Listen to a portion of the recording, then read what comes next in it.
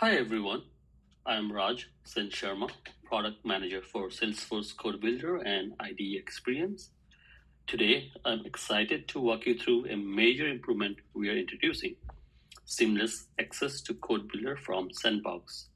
This change bridges a crucial gap in the development experience and streamlines how developers interact with Code Builder across org environments. Until now, developers could not launch Code Builder from sandboxes, even though that's where most development work happens. This forced workarounds of launching Code Builder from a product and then authenticating to a sandbox, breaking the flow and reducing productivity. It also put pressure on admins who were hesitant to grant dev access to production environments, understandably, given the risk. We have fixed this with a seamless solution. Now, developers can launch Code Builder from their sandbox just like in production, giving them consistent tooling and removing barriers. Access depends on when the sandbox was created. If it was created after Code Builder was activated in production, you are all set.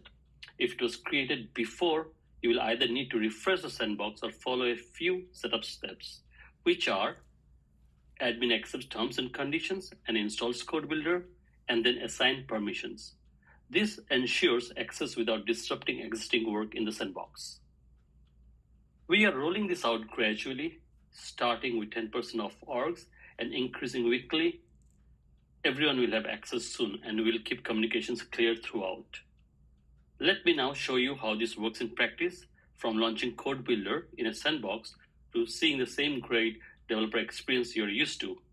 Let's jump into the demo. I'm logging into the sandbox.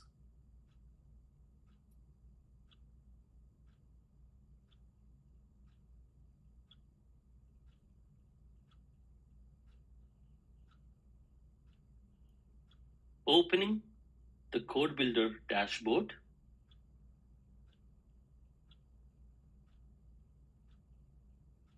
And launching Code Builder. Just like that, you get the same great developer experience now right from your sandbox.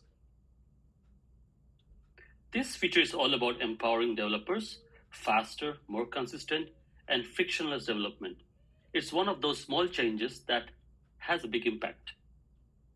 Thanks for watching. We're excited to bring this to you and would love your feedback. Let us know how this change improves your development experience.